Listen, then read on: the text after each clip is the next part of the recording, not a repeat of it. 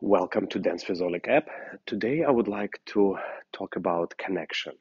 Of course, when you practice by yourself, you don't have the other person to connect to.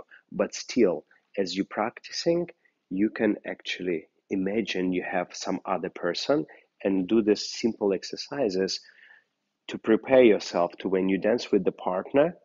You already know what to do. You know what kind of feeling to look for.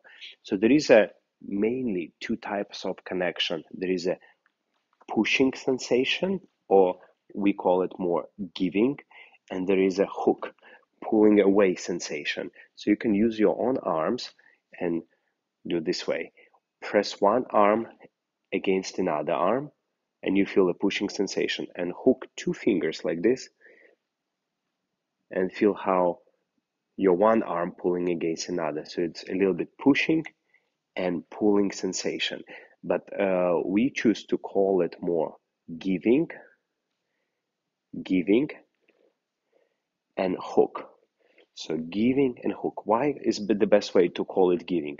Because instead of focusing on the arm itself and your biceps, how strong you press, you will more focus on giving your hip weight, your spine weight, your projection, and your energy to your partner. So it's much bigger subject rather than you just pressing with the arm.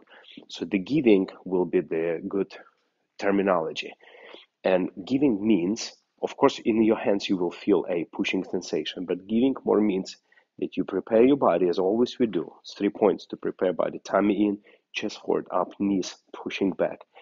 And then you try to project your spine weight by rocking this way, your hip weight, and the whole energy and your body projection to your partner. And you can take one arm here, and feel actually that in this case, you giving connection to your partner, in a way giving to yourself.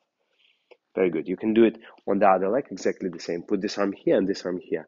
And don't focus on the pressure with the arm. Focus on your body, your hip, your spine, giving the weight to that arm through your connection, through the back, through the arm, into this point. And you can rock like this a couple times. You can be a great feeling. Now, anytime you dance, if you by yourself or with your partner, you want to have a feeling in your arms that you constantly giving, and in some cases pushing away.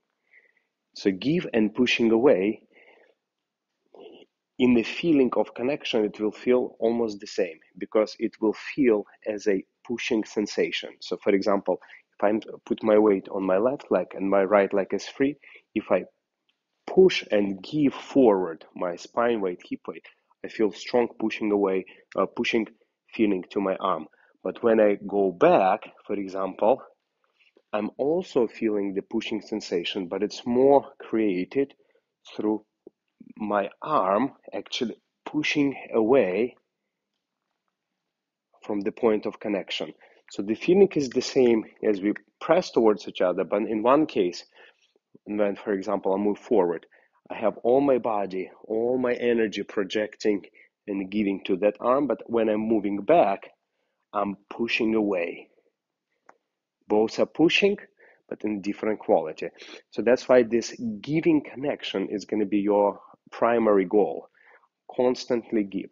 So when you dance by yourself, you can, like I already mentioned, you can have one arm here, and feel like you are giving that connection as you proceed forward with your rumba walk, cha-cha walk, or samba walk, doesn't matter.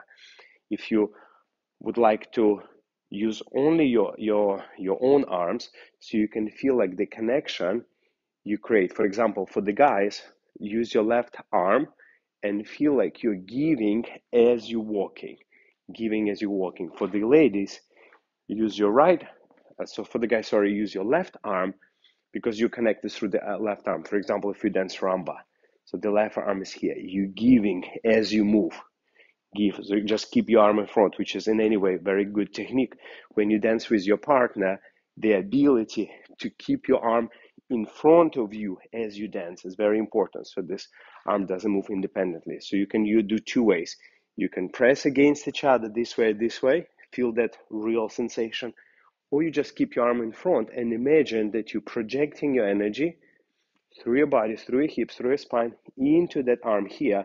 So when you have your partner on the other hand, she can feel that connection with you, and you can practice this way. And for the ladies, exactly the same. It's just like most of the time, ladies, you give your right arm to the man. So you can imagine, or you can put your arm here. So for the guys, will be this way, palm up. For the ladies, will be palm down, because most of the time this is the connection happen.